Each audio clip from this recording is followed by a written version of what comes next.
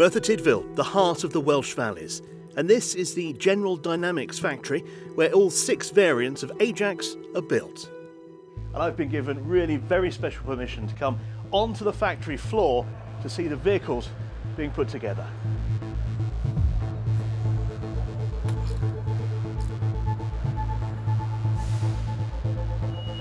There's a lot of advanced technology beneath the skin of each Ajax variant, and of course we don't want to give away any secrets, so we can only show you certain parts of the factory and indeed the build process.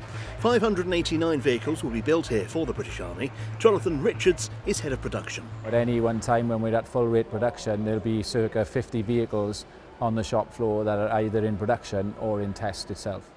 And what is something of a first for this industry, the end user, the Army, are here right through the process. We have Army personnel on site permanently, and indeed they work collaboratively with the GD team to get the best result on the JAG, Joint Acceptance Group testing.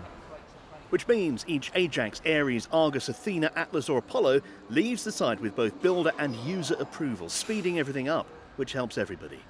Also more efficient is the build process itself. It's a production line system, just like with cars, rather than building each vehicle from scratch in its own bay, which is time consuming, but had been the norm in sections of defence manufacturing. Let's look in more detail at one part of Ajax being built. We're working in the sub-assembly at the present, and we're building final drive sprockets for the Athena. There's a set amount of bolts in each drive wheel, 40 in each wheel, so 80 in total. And we place the drive sprocket onto the wheel, tighten them, and then you need to tighten them specifically to a high torque. Which in this case is 500 Newton meters, using a special gun. Each bolt will be marked. That's essential to identify any coming loose on the vehicle. It's a visual indicator. Many of those building Ajax are themselves military veterans and know the importance of what they're doing. Darren, you're ex-military and now working right at the heart of this programme. How proud do you feel about being part of this? Extremely proud, yeah. It's very rewarding. I know where the end user, the way it's going to be used, how it's going to be used, and the environments that it's going to be used in.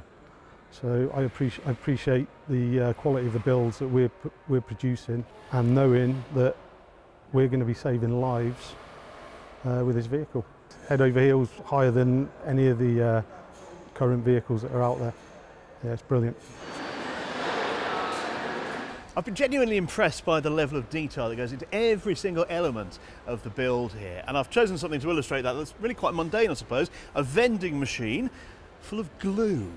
Why? Well, 2 reasons. Firstly, you're building your component, you need a certain sort of glue. You come here and you can have 620, 241, 246, 638. There are loads of different sorts of glues. Each has a specific job. But why have it in a machine where you swipe your card to get it? Well, that way they can track when it's in or out of date and thus ensure that nothing out of date makes it onto the factory floor. The General Dynamics factory lies in an area that's seen boom times and bust, industry coming and going.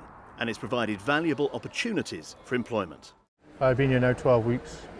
I'm really enjoying it. It's challenging but worthwhile. What would your message be to British soldiers who are using this vehicle, and how proud are you of what you're doing here?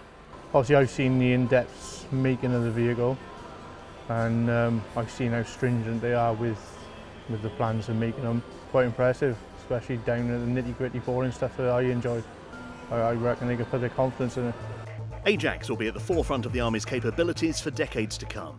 The people at the sharp end of building that capability know full well their hard work now will pay dividends for future generations of soldiers.